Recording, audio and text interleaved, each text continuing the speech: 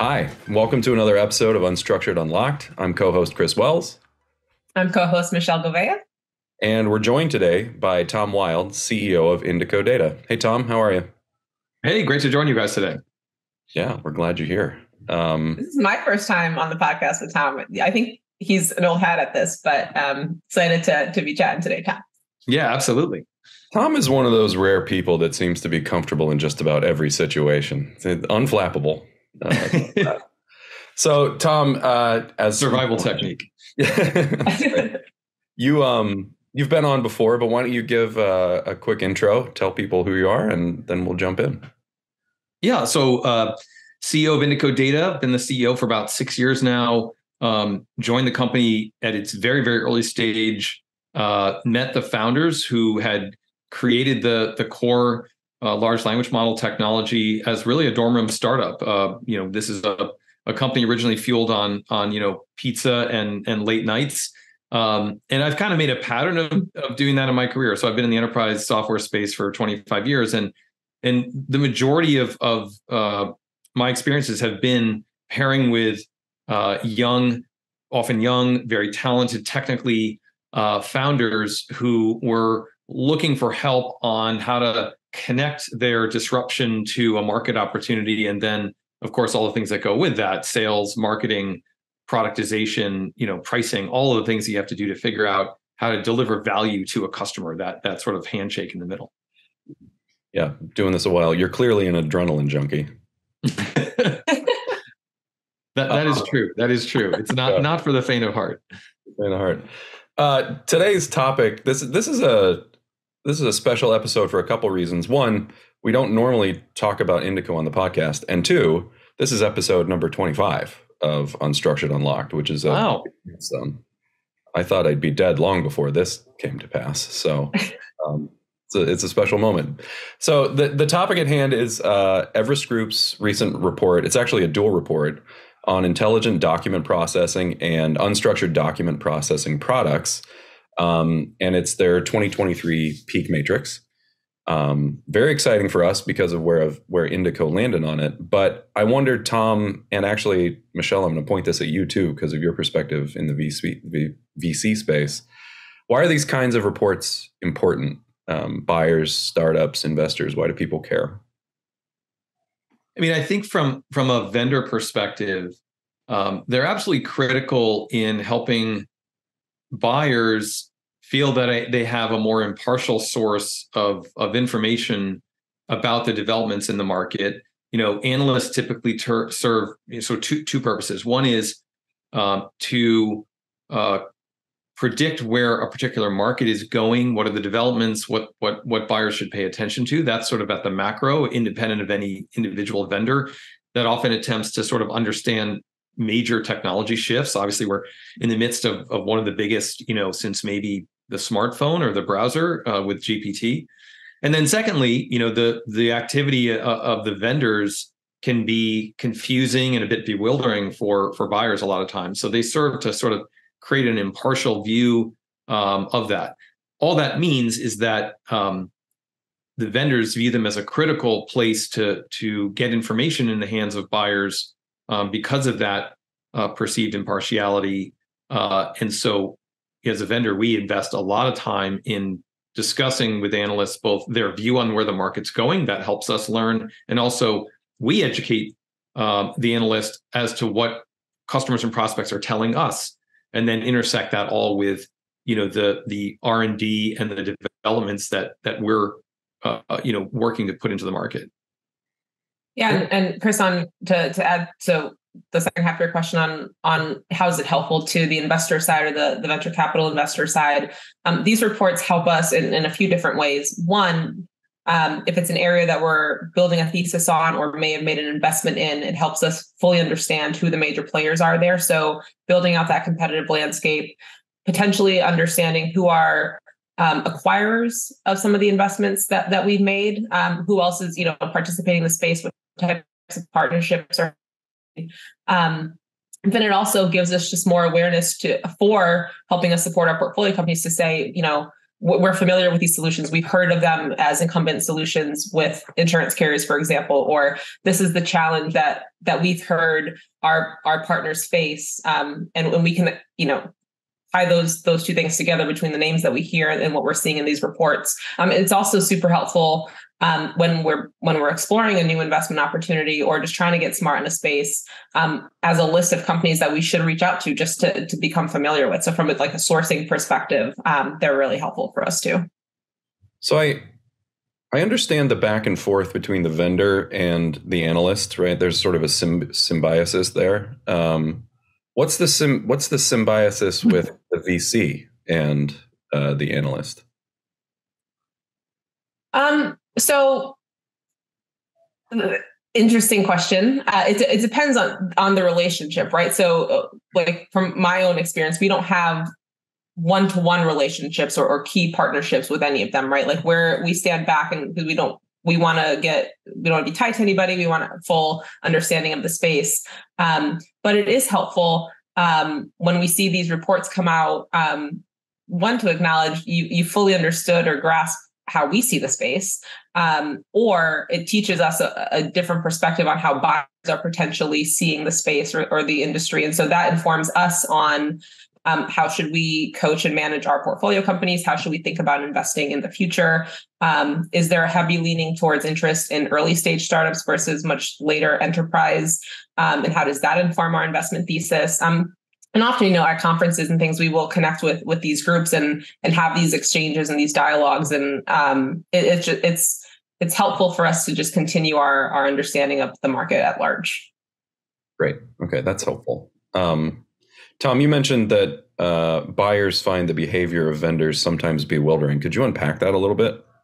Yeah, I think that buyers initially have to go on sort of external signals to decide who to engage, to evaluate, for a problem that they are trying to solve. And usually they're engaging through the vendor's marketing materials. And marketing can be anywhere from confusing to misleading, depending on, what vendor and what segment. So that alone is not enough for them to really decide who to proceed with. They're looking for somebody who is dug a bit deeper as another cut at this, right? And so what they get with analysts, for people who have been behind the scenes with these analyst reports, we as vendors have to fill out giant spreadsheets. And effectively, you're going through almost an RFP process. It is an RFI process, where you have to fill out extensive detail about your capabilities around each feature function, extensive financial, historical information, number of employees, a mix of employees. It's a pretty deep dive into what the company's been doing. Secondly, I think very valuably, the analysts also conduct extensive reference checks that, of course, the customers will ultimately do too. But the analysts, do that sort of across the market. And as a vendor, you're required to supply a certain number of customer references. So the analysts are trying to make it difficult for you to make false claims. And to vet the strength of your claims from a marketing perspective and match those to what they see. So I think that's why buyers see them as valuable if they perceive the analyst to be thorough and, number two, and very importantly, impartial, right? So I think that there's a spectrum of analysts from what's called sort of pay-to-play analysts who will help you write white papers and things like that. And there's nothing wrong with those analyst firms. It's just they're more explicitly oriented towards the vendor messaging. To the other side of the equation, which is more the sort of Gartners and IDCs of the world, who are quite specifically oriented towards the consumers of these technologies and are very, very passionate about being impartial. So at least that's been my experience. Yep. So I'm gonna plug for you, Tom, the blog post that you have out on Indico being named in this report, and we'll, spoiler alert, as a leader reference in the report.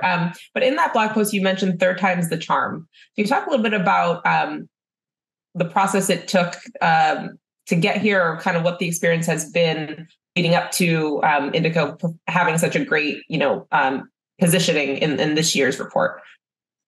I think it's a combination of a few things. So we always felt that we had a very strong vision as to where this market was going and what capabilities would be required.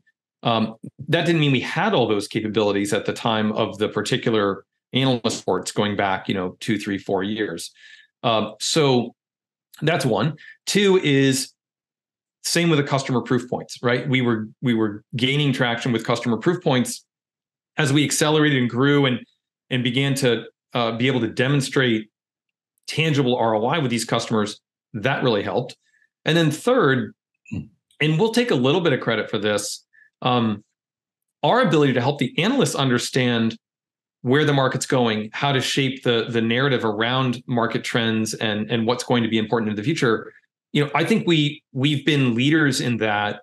And I can tell you that we've had with our analyst discussions across all the firms, not singling out any particular firm, some very heated discussions and disagreements about where the market is going. And out of those sometimes tough conversations, I think both of us got better clarity as to where what were the data points and evidence as to who had the right view of the future, which of course is the most difficult thing to try to sort out.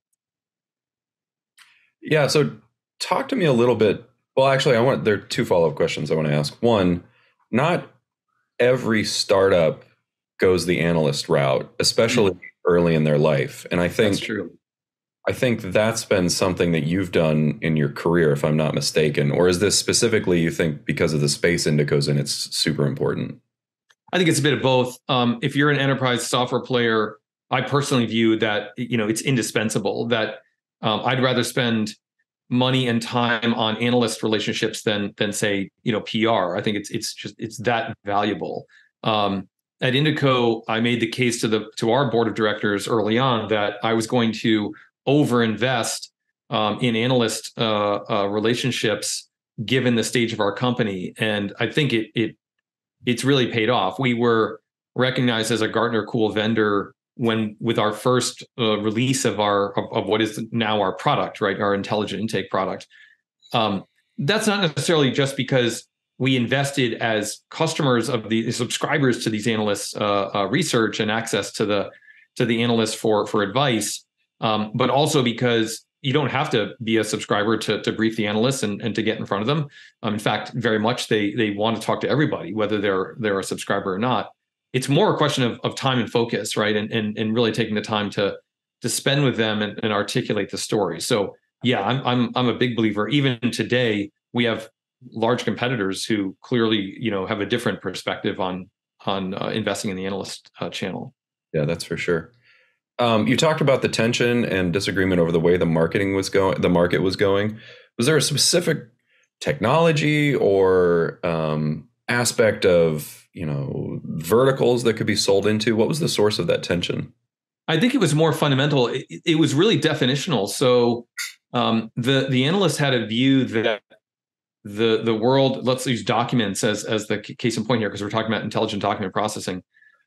Many analysts we talked to across the firms had really limited their thinking that documents are either structured or semi-structured.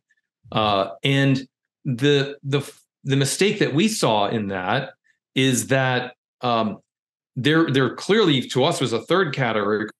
Now, perhaps it was left out of the discussion originally because nobody really had a solve for it, right? If you're talking about there's two things to consider when you define unstructured. It's funny, I just had this conversation with a prospect yesterday. There is an individual document which may appear to have some structure to it, right? There may be tables within it, as an example. Mm-hmm. And a lot of times prospects will say to us, well, this is clearly a semi-structured document. And I'll say, okay, maybe. Now, tell me a bit about this type of document. Are all of these types of documents that you get from the outside world, are they all laid out the same way? Oh, no, they're totally different. Some have the table on page 6, some have no table, some have this and that. I'll say, okay, so that also is a definition of unstructured, right? Your ability to know ahead of time what you're going to get is part of the definition. And so that took a lot of convincing and education with the analysts to say, this is what our customers are bringing us. You're missing a definition for this. How do you how do you answer that? How is that missing from your definition? And so over time, we had a lot of back and forth about that. And I think we got to a better place, which is, fast forward to this year, why in this case, Everest split their reports into two. Yep. I think it's interesting too, just from our conversations, Tom, that it's not like they were missing a small sliver of the overall documents that were being taken in, right? It's the majority is unstructured. So it feels like they finally caught up to, at least from the insurance standpoint, is the major pain point that these solutions should be trying to solve for. But you just hit on another point. So in this year's report, they do break it up into two different categories, right? As you said, intelligent document processing and then unstructured document processing. What do you think is the nuance there? I know you just talked about they were missing that whole category, but from the vendors that they speak to, the way that they scored them, like what do you think are the key distinctions that they picked up on as part of that report? Yeah, and it's an important point to make is like in their defense, at the time, 99% of the vendors they were evaluating could only handle structured or semi-structured document types, right? So their worldview was that's the world, right? And that's understandable. When we showed up, we were the first to be able to assert that we truly could handle unstructured. And I think initially they were skeptical and sort of didn't know what to do with us because there just hadn't been anyone who could truly solve that. And as we started to bring them customer case studies and proof points, as we started to really take them through our technology stack, remember, this is long before GPT broke onto the scene, right? So we were describing this large language model approach with transfer learning and deep learning. And this is at the dawn of those technologies, at least from a commercial standpoint. They didn't know quite what where to put us, I should say. They understood what we were doing and definitely appreciated the strengths of it, but didn't quite know how to articulate it into the overall market map. So I think that was the big issue at the time. Now, fast forward where clearly large language models are the solution for things like intelligent document processing, conversational AI, a whole host of categories, right? And we aren't even touching on things like audio and video and image and all the things that generative AI is really good at. That's sort of mostly outside of what we focus on. There's a general acknowledgement that this is the right way to do that, and everything that came before it, rules, templates, regex, is no longer the best tool in the kit to solve these problems. And so that's, I think, caused this moment in time where they decided, okay, we really have to talk about this separately, because while all those old approaches work for structured and semi-structured, they do not work for unstructured. What's that future look like? Interesting. One thing that stood out to me on these PEAK Matrix reports, both of them, is the company that Indico is keeping. We are in that quadrant with some massive companies, household names. Yeah. I'm actually interested in both of your takes on this. Like, what do you make of that? Michelle, I'll let you go first on that one. Good question. I think it just points to the progress that Indico has made since the early days of really establishing itself to clearly articulate what the technology that Indico has developed can do, but also what we've talked about a ton of times on this podcast, Chris, is the business outcomes that it's driving, right? Indico is multi-industry. I'm particularly a fan of how strong it is in the insurance vertical, coming from our background, and just I'll call it the progression that's been made even just within that sector of being able to understand the customer, having a core solution, but that's also customizable depending on the size and scale of the customer, but also the industry, and probably how nimble and quick and flexible an Indico can be against these very large incumbent players that are probably locked a little bit more in some internal legacy or processes and protocols that work for them, but they are much larger enterprises that typically tends to slow them down. And when you've got a long sales cycle with two large corporates. It allows a company like Indico to really come in and showcase how great of a partner, how valuable they can be. That's my take. Yeah, I think that's right. And maybe adding to that, I mean, this is a classic innovator's dilemma, right? That having done this multiple times now for a long time, there's two things that no longer scare me as an early stage CEO. One is a better financed competitor, and the other is a massively resourced public company, right? Who wants to compete in the space. They have different challenges, but I'll tell you the take is that let's start with the big public company, which has 50,000 employees and billions in revenue. So, in more than one occasion, companies like those have approached Indico to acquire us, and the pitch has basically gone like this: either sell to us, or we're just going to build what you have and wipe you out. And that just doesn't strike me as credible in my experience, because if we take the big company for a second, what I'll say to them is, okay, understand that we have N number of employees who get up every morning and care nothing about anything other than solving this particular problem we've identified as valuable in the market. And by the way, we see it earlier than the market has, so we're already ahead. So that's you can't catch up that fast because we've already had more what I like to call at bats, right? Mm-hmm. You can't accelerate at bats with just money. And so unless you're telling me that you're about to put 200 people on this project and they're going to think about nothing but this problem for the next 5 years, you cannot catch up to us. I don't care if you're, a multi-billion-dollar public company. And I've seen that over and over again. That's been true every time. In fact, both those companies that sort of, made that back alley promise to me, neither of them have competed with us in a significant way. On the other hand, better financed earlier stage companies, money is also not just the answer, right? You have to have a very strong view on the market. You have to understand where your competitive differentiators are. You have to develop better sales craft. None of those things are really dictated by money. You need money to do them ultimately, but money doesn't cause you to be better at them. So I think that's why this is such a fun game, right? Which is anybody can try, and it doesn't mean that if you don't have as much capital or as many employees or as many customers, you're doomed to failure. It certainly stacks the deck against you, but you're not doomed to failure because of that. I think one of the things that the advent of GPT has shown me is that answering the question is not the most interesting thing. It's finding the right question to ask. And I think that's part of what you're scratching at there, Tom. Yeah, I think that's true. And this is something that humans are really good at and probably will be better than machines for a very, very long time.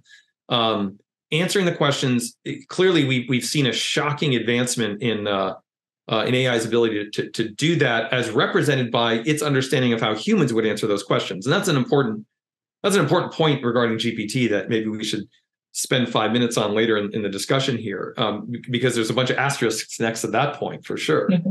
But the creative process of predicting where a market's going, understanding and anticipating what customers are likely to need because of that market shift, articulating that to the customers in a way that they understand how it connects to their problems, and then doing the trillion things you need to do in terms of execution to get there, hire the right people, price the product the right way, market it the right way, all those things. So that's why it's both fascinating and really difficult to build a successful, disruptive, new company. Chris touched on it, and you don't have to name names or name them if you do. Were any surprises in the report to you, Tom, of companies that were there or weren't there that Indico comes across, or that is just familiar names? I'll tell you what, I was more surprised by the companies that have fallen backwards, which I had perceived were doing better, and along whatever attribute it was, whether it's customer growth or strength of vision, strength of execution. It's a crowded market, right? I think anybody who reads these reports, especially the IDP report, less so the unstructured, the IDP report it's a crowded market. And by the way, that report only probably lists, I don't know, 20% of the total vendors playing in that space. It's a crowded market, but it's a relatively undifferentiated market. I think the number one complaint we hear from prospects is it's really hard to tell everybody apart. Who's really good at what? The marketing seems similar. And that's where you can get at some of the commoditized segments of the market, like invoices and things like that, which are just, there's hundreds of startups focused on invoices, which is a head scratcher to me, but nonetheless, it continues to attract startups. One of the things that stood out to me in reading the report was on their Harvey Ball chart where they talk about market impact and vision and capability. Indico was the only company there that got full marks for the value delivered category. We'd just love to hear your thoughts on why that is, and what the company has done to date that you think gets them to that kind of unique positioning against all these other companies. Yeah, this is sort of hard won on our part in terms of just lessons learned in the field. I think the strength of Indico, where you get that sort of rating by the analysts, we've become really good at helping the customers start with outcomes and work backwards towards solution. A lot of times what happens when you engage with a prospect, especially with, we deal with very large, very smart, very well-resourced prospects. The challenge with that is a lot of the time they come to the conversation with the answer, right? We have this problem and we need to solve this way. So can you do that? And we'll say, well, wait a minute. Are you sure you're asking the right questions here to get to that outcome? Maybe we should start back with a better definition of what is the most valuable outcome you're trying to achieve. And then let's really talk about possible ways to get there rather than starting with the answer. I think that's worked really, really well for us. And it causes all of us, both the prospect and Indico, to be super outcome focused, which I equate to value, right? So the outcome is the value.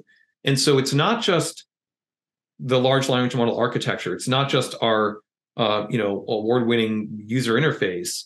It's also how we help customers think through the very real change management that has to come from any investment in automation or AI.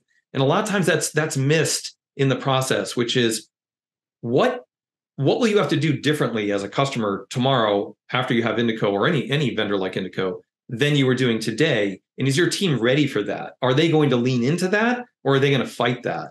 And look, I think in the world of enterprise software, more often than not, the people who are actually going to end up using the technology aren't brought into the loop and end up fighting it. And so we really want to draw that to the surface and make sure that that's been considered, before we even talk about artificial intelligence or machine learning or any of those kind of things. This is one of the themes of this podcast, which is how human automation ends up being.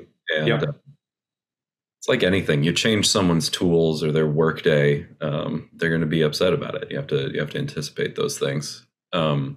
What's funny is when we do a good job, fast forward, a year later, and you couldn't pry it out of their hands, right? Because they have made the mental adjustment, that the solution is brought to the table, and now they can't live without it. So I think that is there's sort of a mini, kind of S curve that all the customers go through when they implement Indico or any technology, which is there's, heightened expectations, trough of disillusionment, and then plateau of productivity.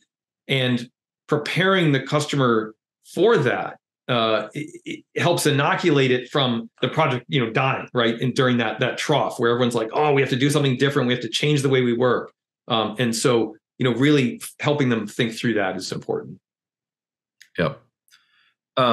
Changing topics slightly, knowing that this report is going to be read by prospects, current clients, potential investors, it's a very thorough report. Like hats off to Everest. They did a great job. Agreed. What do you think could have been more explicit and more helpful for those audiences out there? I think the parts I just mentioned, I think a lot of time that is given the short change a little bit. I think there's an understandable tendency to focus on feature function, business model, things like that. All important. But I think not losing sight of, as a buyer, these are things you're going to have to consider independent of whatever solution you select. I think you see it, like the Everest and other analysts will come out with research on this from time to time. But I think that's an important piece of the equation. Absolutely. I'm going to circle it back to Chris's favorite topic, ChatGPT and generative AI and the hype peak that we are in. We talk about the arrival of ChatGPT it's everyone's hyping it up. It's having its moment. Does this newfound popularity, I'll call it, in your mind, help or hurt Indico when you're talking to prospective customers, or when there's potential to be listed in reports like this? Yeah, I think the way I think about generative AI is it's a new programming language. I think that's the right way to think about it. I think there's a tendency in the market right now to think about it as a Swiss Army knife of applications that can solve everything. And ChatGPT is, like, not to take anything away from ChatGPT. I think if you've used it, it's jaw-dropping, right? We are at a real inflection point. But it really is a new programming language. The disruption here is two things. One, you can program it with data for the first time, right? Rather than having to give it instructions in a syntax it understands, C# or Python or whatever, you can use data to guide it. The second is the syntax you use also is English. I say English, and I do that deliberately for this reason, because sometimes people have corrected me and say, or French or Spanish or Italian. I'm like, well, hang on, let's pay attention to how GPT was trained, right? GPT is trained by consuming digital information on the internet. The internet is about 85% English. So be careful thinking that GPT is going to work just as well in all those languages when the training data available is vastly smaller and gets very small very quickly, right, as you go out into the long tail. Spoiler alert, it definitely doesn't. Right, it does not. So there's 1.5 billion English language speakers on the planet. Conceivably, they're all suddenly GPT programmers, right? Compared to there's about 25 million software engineers in the world. So just to give you a sense of the scale of this potential impact. So I think that every software company in the world is suddenly having to step back and look at the moats that it thought it had with proprietary, software, because a lot of that software now is going to be very easily replicated with generative AI. So it cuts both ways. It also means that features that were previously out of reach are suddenly very much in reach. So for Indico, the benefit for Indico with generative AI is we built our entire application around a premise of large language models as the disruption. So the cloud LLMs, OpenAI, Llama, all these different cloud LLMs are just yet another flavor of that, another programming language that we put into the application and can take advantage of. So in the short term, there's a lot of sort of churn and maybe confusion and maybe a little overhyped expectations about what you can do just with Gen AI. But ultimately in the enterprise, you're going to have to think about how to safely, securely, and scalably take advantage of this new technology. Yeah, I love the point about GPT being a programming language. I think this is where everyone always wanted to go, right? No one actually wanted to write assembly code. People, programmers would prefer to learn Python over C, right? And this is a natural evolution there. Right. Coming back to I want to make 2 points. One, I think that means the role of product in technology companies becomes infinitely more important. Back to my earlier point about finding the problem, the question to ask is more important. The right question, yeah. And you have a long product background, so I wonder what your take is on the future of product roles given GPT. I think that product has always been about thinking through the art of the possible, and then again to my earlier point about thinking about outcomes and then working backwards, right? Now that doesn't mean that the technical side of the house doesn't bring sort of disruptive ideas to the table either. That absolutely happens and should happen in both directions. But product's primary job is the art of the possible, asking those questions. What would really transform the customer's / user's experience, and then that the relationship with engineering is really about clever ways to do that in a way that's cost effective and scalable and reliable, and all the things you need. So yeah, I think that's right. I think that as the barriers to executing some of these ideas drop with generative AI, the clever questions become even more important.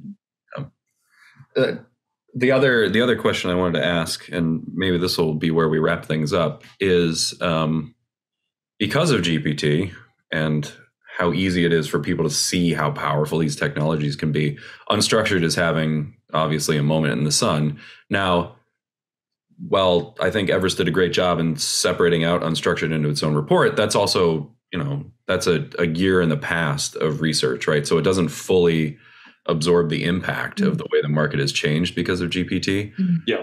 How do you think this matrix looks the next time around? Specifically, take out the crystal ball, Tom. Take out the crystal ball. I think next year we're going to see the analysts in general connecting this much more to a bigger "so what" question, right? So clearly, we all can intuit the value of transforming unstructured into structured, right? Most of the enterprise platforms in existence assume you're going to feed them structure, right? And when you don't, it's like putting gas in a diesel engine. But there's still a bigger "so what." Like, how do you use that to gain a competitive advantage beyond the obvious? And that's something very much that Indico is working on. I'm not going to reveal all our secrets on unstructured unlocked here, but I think that we're both trying to contribute to that story with the analysts, and also write that story ourselves. Which is, I do think there's a bigger "so what" around the corner next year that we're going to be talking about a lot more. Can you reveal what you think maybe the "so what" is? I cannot. All right. Not yet. I think we're working on it. So I only say that because I think we're still developing our updated narrative as to where this goes next. From again, and this isn't about necessarily product feature function or technology innovations. It's more about it really is from the customer's perspective. So what? Yeah. Okay, now I can do this. What's next? Why am I suddenly more competitive?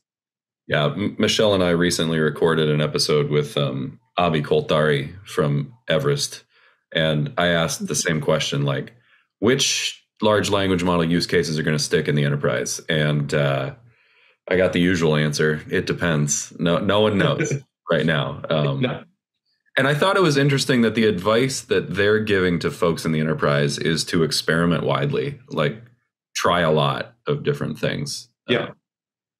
Which is not very natural for large enterprise companies. So I found that fascinating. There's a bit of a risk too, right? Which is, again, it takes away from, make sure you have a particular business outcome you're trying to solve for, and not just try to use Gen AI for the sake of using Gen AI. I think that's an understandable risk that we're going to go through for the next 6 months, and I get it, right? But I think by the end of this year, people will stop trying to justify using Gen AI for its own sake. And by the way, this happened 5 years ago with AI, exact same cycle that everyone was urgently trying to be sure they were using AI. But sometimes that misses the question: is, well, should you be using AI for problem X or Y? Mm-hmm. Well, and we learned right over the past few years that some of them were just not feasible or not desirable to use AI. Or there are already other tools that existed. This was the thing with crypto, right? You already have databases. You're fine. You don't have to use tokens to solve this. Right. Well, and is the technology exist to make it better, or just to add a technology layer to something you're already solving? Right? Yeah, I think metaverse, blockchain, those are cautionary tales here. I do think Gen AI is far more useful in the near term in a tangible way than either of those technologies. But they're cautionary tales. No, and I agree. And I think that comes back to your analogy with a programming language. Like the world is bought into the fact that programming languages are useful. Yeah. And the most useful ones are the ones that allow the most people to write the most code the fastest. Right. Well, Tom, we'll have to have you back to do the big reveal of if your so what is the right so what in the future. Yes. But in the meantime, thank you for joining us for the special 25th episode of Unstructured Unlocked. I'm co-host Michelle Gouveia, joined by Chris Wells, shaking his Indico pom-pom, and special guest, CEO of Indico, Tom Wilde. Thanks, everyone. I'm honored to be here for the big 2-5. So thanks, guys. We'll see you again at 50, maybe. All right. Yes, let's do that.